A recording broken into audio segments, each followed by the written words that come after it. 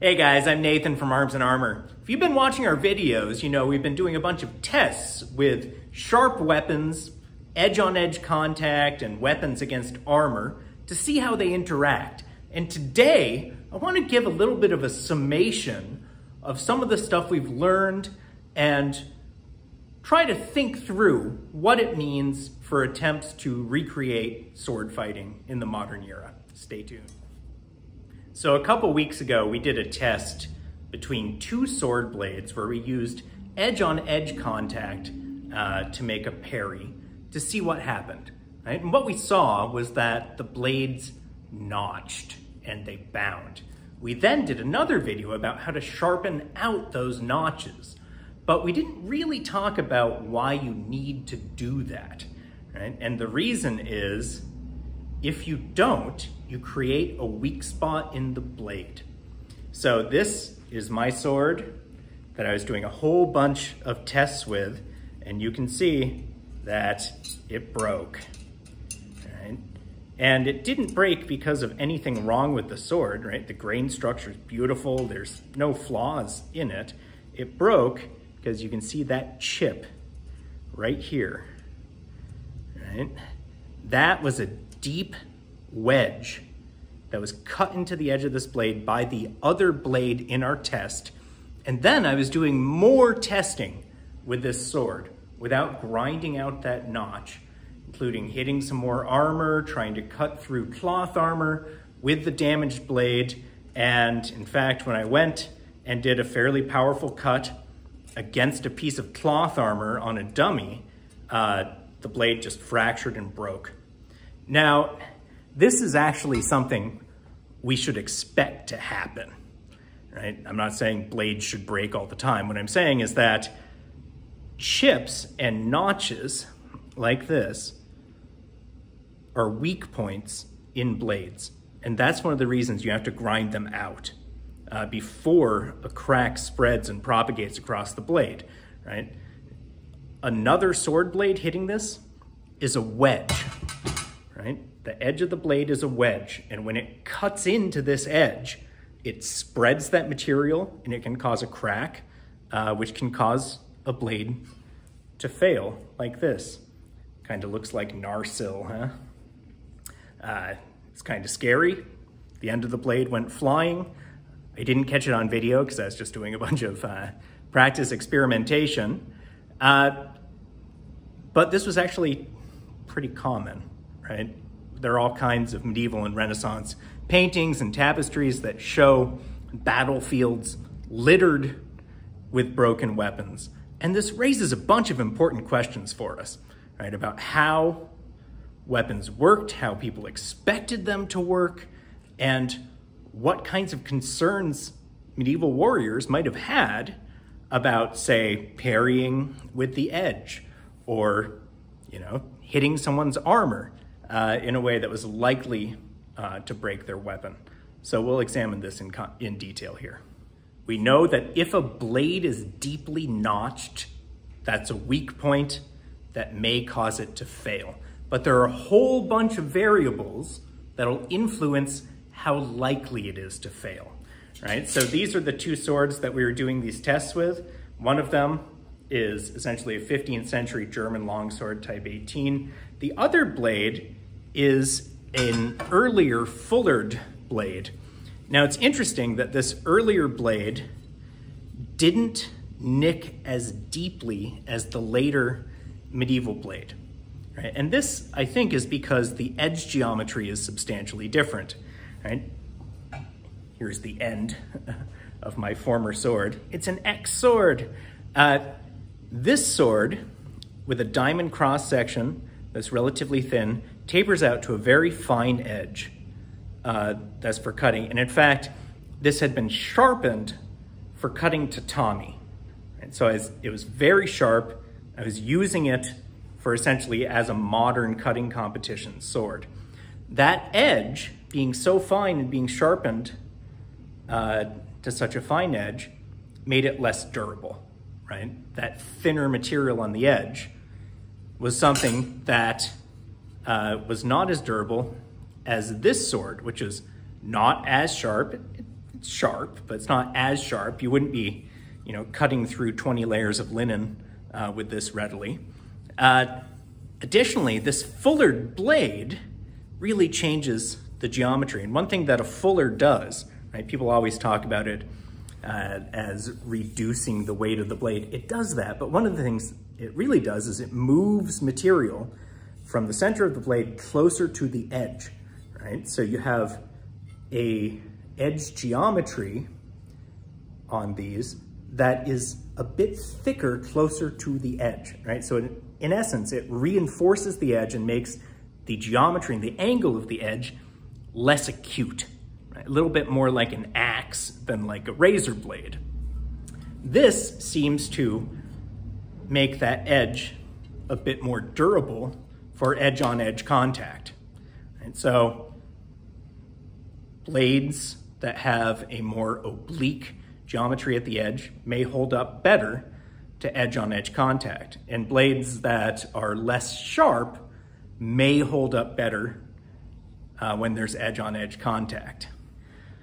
Another thing that all of these tests have made me think about is how hitting armor impacts your sword in a battle, right? So we assume that a sword is pretty sharp at the start of a battle, but it's gonna get dull really fast if you're hitting steel and iron, right? So here's some of the chainmail that I've hit with that sword. Here's a piece of 14 gauge steel that I had made into a quick vambrace kind of thing. These are the two places that I hit it with this sword. And one of the things I noticed is that the places where I hit that armor are not sharp at all anymore, right? So you can see all of these nicks up and down the edge of that blade. This is where I had hit those armors prior to, and some of them after, the edge-on-edge contact test. And it's kind of funny, I always hold my sword the same way because there's a seam in the leather. So the way I hold it, this side was always my true edge, and this side was my false edge. You can see the false edge is still sharp. It will cut me if I press on it. But the true edge, where I'd done all these tests, isn't sharp anymore, right? It's like a butter knife. And it's because I was hitting it against steel, against chainmail, and against 24 layers of linen, all of this cloth, right? That easily takes the edge off of a sword.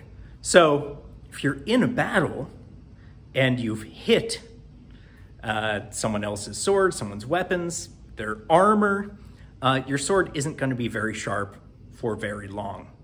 So how do I know that medieval swords were like this too? Well, harder steels tend to hold an edge better. This is 6150 carbon steel that we tempered to 52 Rockwell. That's harder than the vast majority of medieval swords were. So they would have held an edge even less well than this, given all of that battering that happened. So finally, the damage that this poor sword took from hitting armor, but mainly from that deep edge-on-edge contact, really kind of brings me back to some debates in HEMA from years past, in particular the debate about parrying and whether you should parry with the strong of your flat or with the edge of your sword.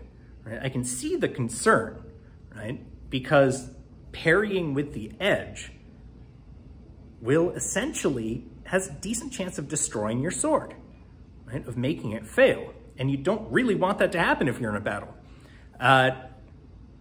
Nevertheless, I think we have a great deal of evidence that people did in fact parry with the edge. But there's a few different kinds of ways to parry with the edge. Right? If you watched the video where I was parrying, clearly I didn't want Craig to accidentally kill me with a sword. So he was cutting at my sword and I was cutting at his sword. Edge to edge, boom. Which is a bit artificial. It's not what you'd normally do, And it's not what we're really told to do, which is when someone strikes at you, you strike their sword, right? Think of kind of a Zornhau type situation where the edges aren't usually meeting, boom, right edge to edge.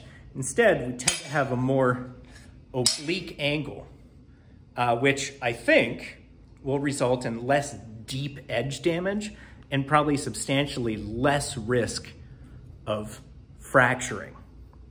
And so that's something that we have to think about.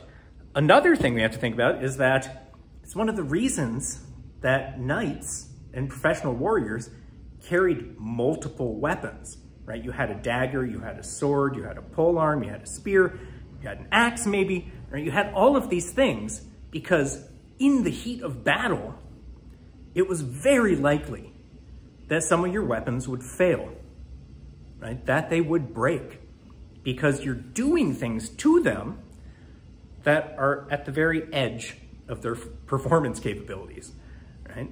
It's like in modern warfare, right? If anyone's been watching the Ukraine-Russia conflict, right? There's all of this military equipment that's totally destroyed, right? Tanks, all kinds of stuff. It's armored, but it still got destroyed during war. Does that mean it sucks? No, right? It means that weapons of war are vulnerable to the vagaries of war, right? If we could make an invincible weapon, there wouldn't be any war anymore. There would just be one person who was in charge because they had an invincible weapon, right? So the fact that a sword can break from edge-on-edge contact, even if it's an excellent sword with great grain structure that's properly hardened, that's properly tempered, that's of superior steel to medieval steel, right? Doesn't mean that we're doing something wrong, right? It means that maybe we're thinking about these weapons in a way that's not particularly historical. Another thing I wanted to talk about is we might ask, well, if swords were breaking all the time, how come we don't have all kinds of broken swords represented in museums and books, right? Instead, we have all of these swords that appear whole.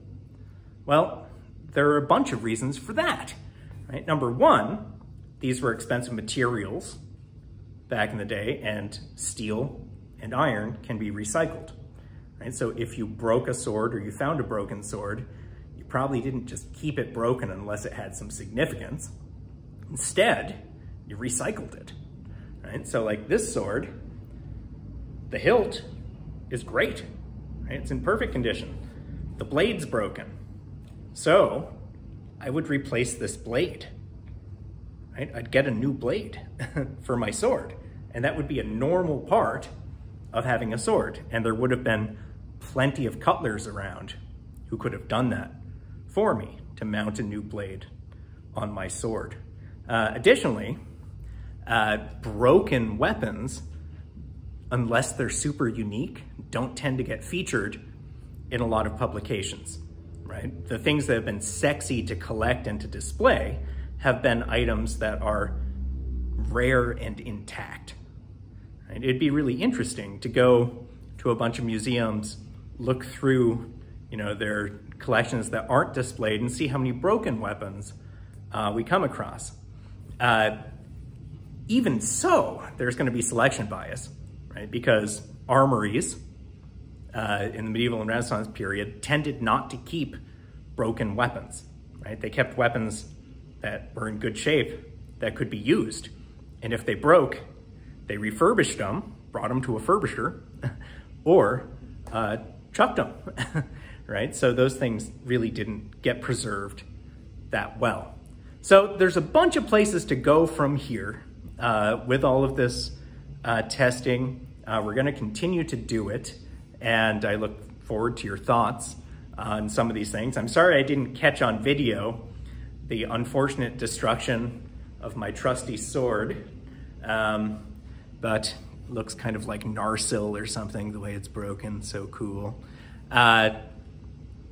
We'll keep exploring, and we want to hear from you. Thank you.